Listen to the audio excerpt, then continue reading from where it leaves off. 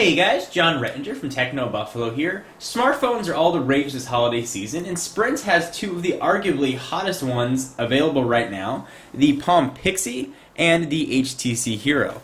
So I thought I'd do a little head-to-head action and go through a few categories that I think are the most important, and you can see which one is going to be best for you. So there are a ton of categories that we can cover, obviously, but I picked the ones that I felt were most important. So we're going to cover price, we're going to cover internet, some operating system overviews, the camera, the YouTube, and the keyboard, and a few other sort of random specs along the way. So let's start with the devices themselves. The Pixi comes in at 3.51 ounces, and the Hero comes in at 4.5. So there's a difference there, weight-wise, but not much. Both are extremely small and pocketable devices. Screen resolution on the Pixi, you're going to get 320 by 400, and on the Hero, you're going to get 320 by 480. So you're going to get 80 extra pixels on the Hero. Camera-wise, the Pixi is going to give you a 2 megapixel resolution, whereas the Hero is going to give you 5. So you definitely are getting better picture quality, and I saw that in all my tests as well. From a price standpoint, though, the Pixi is definitely a little bit less money. It's coming in at $99 on a 2-year contract, and the Hero is going to run you $80 more at just about $179.99. Just something to keep in mind. They all have Bluetooth.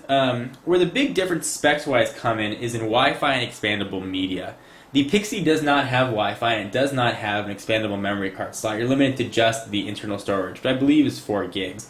The Hero, on the other hand, does have Wi-Fi and also has a micro SD card slot, so you can go all the way up to 32 gigs. Both are, of course, EVDO Rev-A phones, which means full 3G. Let's get into the actual phone itself and stop talking about specs and show you some things that you can see. So what I use most on a phone is the internet. I do a lot of browsing. I do a lot of my work from my mobile device, so having a good internet browser is very important to me. Both phones have capacitive touchscreens and support multi-touch. So I want to show you how this looks. The Pixi is running Palm's Web OS, whereas the Hero is running a custom skinned version of Android 1.5, which is called SenseUI. I did a full overview of SenseUI in a previous video. So let's unlock both devices. You can see the unlock screens here. Here it is on the Pixi. To unlock, you just slide it up. You can see the notifications down there for an email, and you can just slide that off to the side.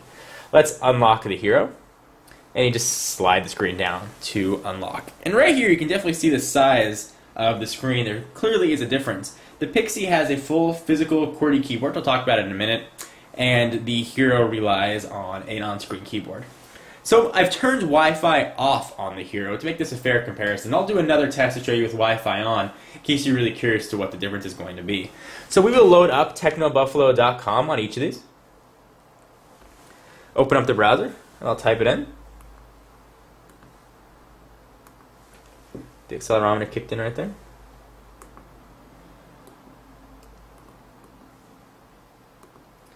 Okay, and this website has been loaded on both of these, so it'll simulate a test of a site that you visit on a regular basis.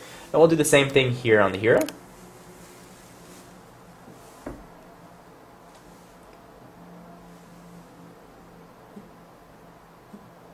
Okay, so I've got them queued up here and ready to go, and we're going to load them on each. And again, this is just a test of the same EVDO Rev-A network in exactly the same location with exactly the same amount of bars of service, which is 5 bars. So let's see how both of these phones fare.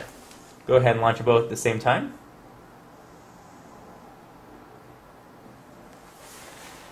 Alright, and they are both off, and I'll show you after these load how the multi-touch gestures work and how the browser looks overall and how it renders.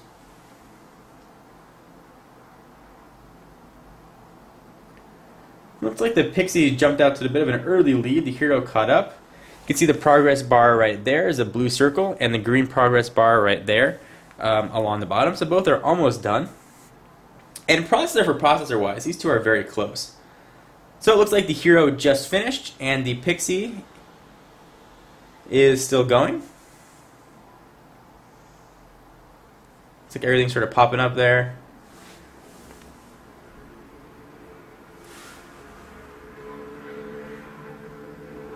The Pixi's still going. So while the Pixi is still loading, you can still read-navigate the page, just finished. I'll show you what the browser looks like on the Hero first. So scrolling is very smooth, and both of these are based on WebKit. You may have heard that. Essentially, it's just a foundation, an open source foundation for building a mobile browser, and it lets you view pages in full HTML glory. So you can navigate very smoothly with finger scrolling. If you want to zoom in, so if I want to read this text, for example, I can just double tap. And I'll zoom in. It won't sort of scale the text so well, but it will sort of bring it into the window. And like I mentioned before, these both support multi-touch. So I can take 2 fingers, and I can zoom in and out. See, it's not so smooth on the Hero. It works, and you can use it in pictures as well, but it's not as smooth as you'd see on the iPhone, for example. Can zoom out. It's definitely functioning, and it's usable, but it's not the most smooth thing.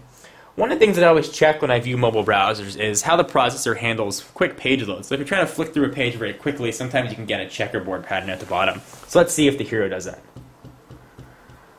When the Hero brought the page back up to the top and bottom as quickly as I could scroll. And you can see that Techno Buffalo here does look like just as it would look on your desktop browser. Oh, this is a very, very capable browser. You can see that Flash is not supported right there. You can clearly see the big F with the exclamation point through it. So if you're looking for a good browser, the Hero is probably one of the best. Of course, it has accelerometer, and you can navigate the page in landscape as well. It looks great, it's very easy to navigate, and the multi-touch is definitely a nice add-on, and I wouldn't necessarily rely on it. You can see right there it's not even working. So let's take a look at the Pixi and see how the browser looks on this. Definitely a smaller screen, but certainly a very usable browsing experience. So it's a little bit on the small side.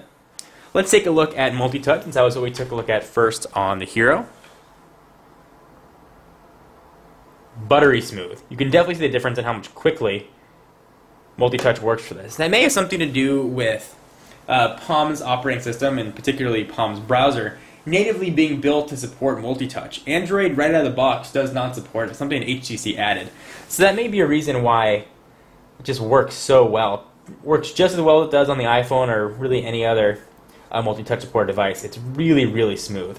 If I want to zoom in, like I said, I can of course multi-touch, or I can double tap on some text.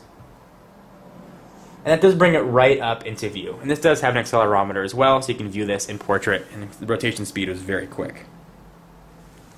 Let's check out the scrolling and see if it's quick enough to keep up with what we want without getting that checkerboard pattern. And there's that checkerboard pattern, but it goes away pretty quickly. Certainly one of the knocks on the Pixi has been it's a bit of an anemic processor. That's certainly been something that's hindering the Hero as well. And you can sort of see that in effect here, in little things like the browser. It's a very capable browser. I think that Palm's browser absolutely rivals the best browser on the market, which in my opinion is definitely the iPhone's mobile Safari. Palm's browser is just as good, just as full-featured, and more importantly, Flash support will be coming supposedly in early 2010. So from a browser standpoint, it's going to really come down to size of the screen and personal preference, whether multi-touch is important to you or not, or whether you want a bigger screen. Both are extremely capable and really useful browsing, and I was able to do everything that I would normally do on a typical browser on both devices. Hope you guys found that helpful.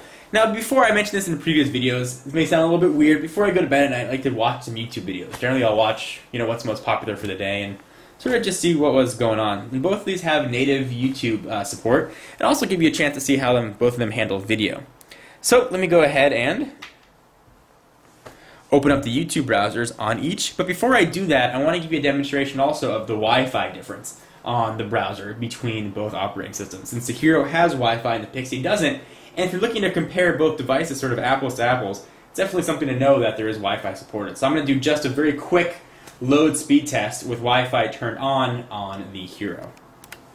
Alright, so Wi-Fi has been kicked on the Hero. We got Techno Buffalo queued up to reload, and let's see how quickly both of these handle them. So the Hero was noticeably faster even without Wi-Fi, so I assume this is going to be a blowout with Wi-Fi, but we'll see. You never know how things are going to load. The green bar, the Hero, is almost already done, and the Pixi looks to be about 3/4 of the way done.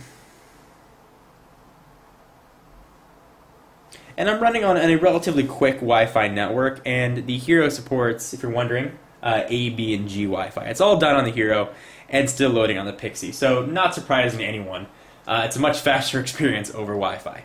So like I mentioned, let's take a look at YouTube very quickly. I don't want this to get to be a 30-minute video, but you can see the Pixi still loading the site. and the Hero was done quite a bit ago.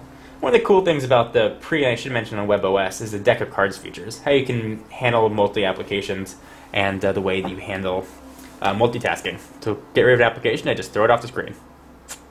And it's gone. Let's take a look at YouTube here.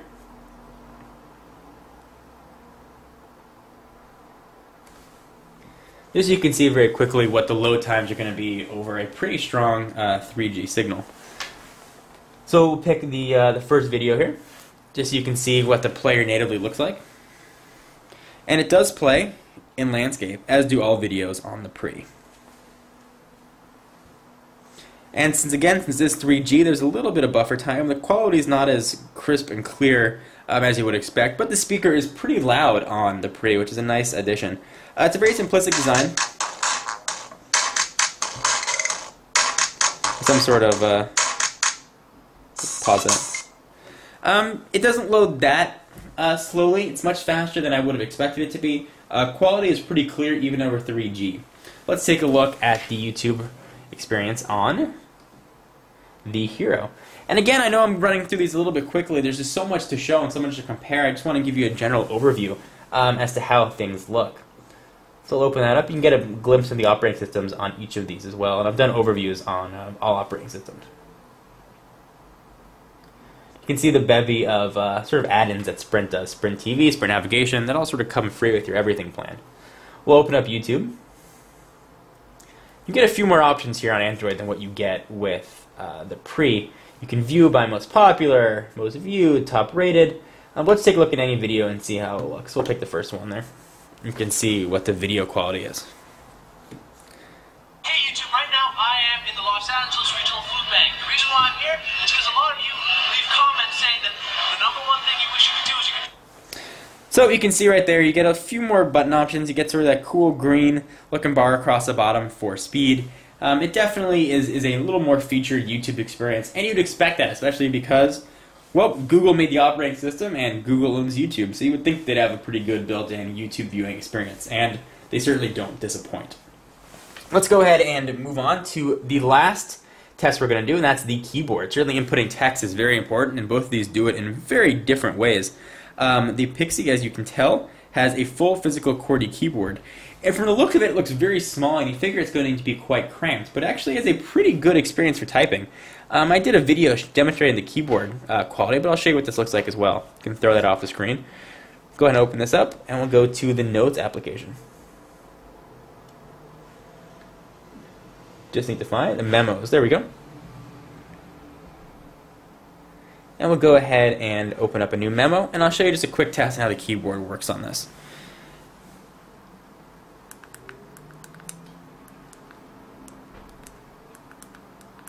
So this is a test. Very accurate and surprisingly accurate. This keyboard is shockingly easy to type on, especially considering how small it is. It's got those sort of ridges and buttons and a little bit of a tacky feel. Make the keyboard nice and easy to use. What this doesn't have, and a big knock I think on WebOS as a whole, is autocorrect. If I type a word or a letter wrong, it's not going to correct me. With a small keyboard, you're certainly prone to do that. So that is definitely something to keep in mind. But the keyboard on the Pixi is one of the better small candy bar QWERTY keyboards that I've ever used. So if that's important to you and you're worried about the keyboard on the Pixi, certainly something you don't need to concern yourself with. Let's take a look at the keyboard here on the Hero. Okay, so we've got a text application open here, and you see you've got a on-screen keyboard with some haptic feedback, meaning when you touch it you get a little bit of vibration feeling. And this does have autocorrect, so I'll type the same thing, this is a test.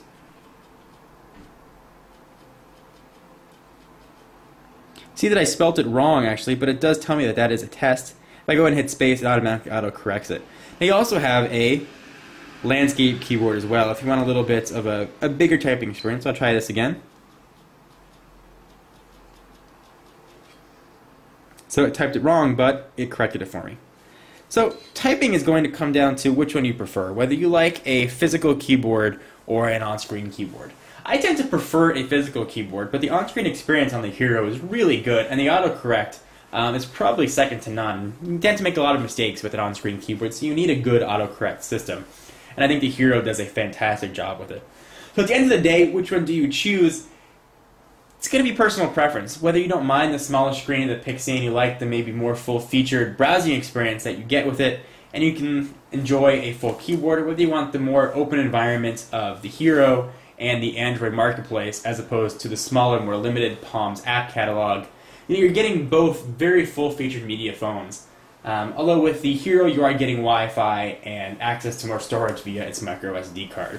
Both are really good options, and I offer something a little bit different to the marketplace. And I take my hat off to Sprint for offering very different but really full-featured phones. A lot of very good choices now on Sprint's network. And guys, hope you enjoyed. For exclusive content, check me out at Twitter, twitter.com/John4Lakers.